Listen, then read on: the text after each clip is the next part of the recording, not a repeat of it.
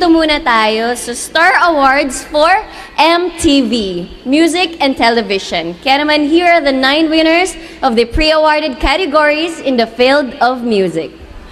Our first 9 categories are for music. And the first one is for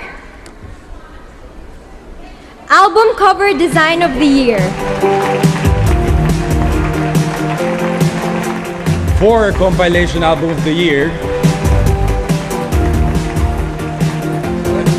For Revival Album of the Year. For Dance Album of the Year. For Acoustic Album of the Year. Now, let's move on. For R&B Album of the Year. For Rock Album of the Year.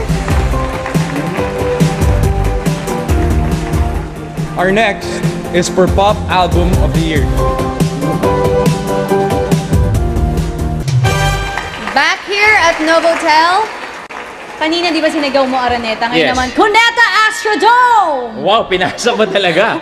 Hindi, na-carried away lang ako, Kuya Luis, kasi 4 artists in the field of rock and pop categories will be honored next. And according to PMPC rules to be qualified for tonight's awards, it is clearly stated that only those recordings released between May 1, 2015 and April 30, 2016 and concerts performed between May 1, 2015 and May 30, 2016 will be considered for awards night. Sayang.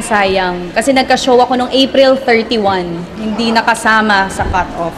Buti may oras ka pang gumanyan. Kaya naman eto na, for Best Male Pop Artist of the Year, the Star Award goes to... Congratulations, it's a tie. Darren Espanto, Be With Me, MCA Records, and Alden Richards, Wish I May, GMA Records. Patuloy ang lubos na pagtangkilik sa iyo ng iyong mga tagahanga sa hit album mong Wish I May. Kaisa ng McDonald's ang Philippine Movie Press Club sa pagkilala sa natatanging talento ni Alden Richards, nanalo bilang Male Pop Artist of the Year. Ang kanyang album bilang Pop Album of the Year, Album of the Year at Song of the Year. Congratulations, Alden! Gaya ng walang pares na talento mong handog, walang pares din ng new offering ng McDonald's. McDonald's Chicken Filet Italiana. I trust and love you. Presenting the award from the PMPC is Rodel Fernando. Of course, thank you so much PMPC for the nomination. Of course, maraming salamat po sa managements ko, MCA Music and Star Magic. And to my family, to God, thank you so much for this blessing. Sa mga Darenatics, I love you guys so much. Maraming salamat po. And also, I'd like to accept this award on behalf of Kuya Alden Richards and Bailey. Thank you so much. Moving on, okay. For Best Male Concert Performer of the Year, the Star Award goes to Sir Martin Rivera, Royals. Presenting the award from the PMPC is PMPC President Fernando Guzman.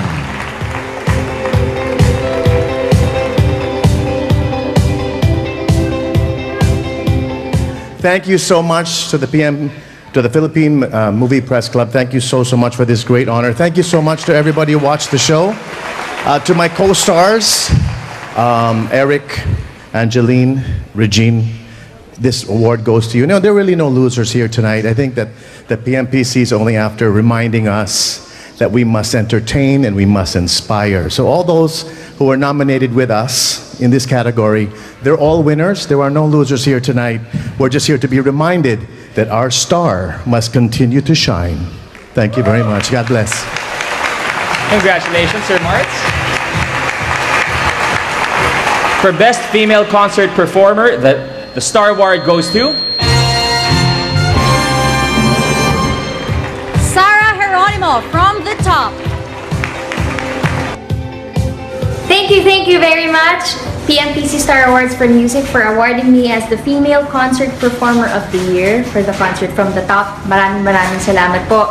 And of course, to my director, I'd like to share this award to my director, Direk Paolo Valenciano, to the whole production team, mga musicians, dancers, G-Force, of course, Teacher Durcel, maraming salamat. And to everyone who watched the show, yung 2 consecutive nights, maraming salamat po. Thank you, Lord, and to my family. Thank you, Viva, Boss Vic, salamat po.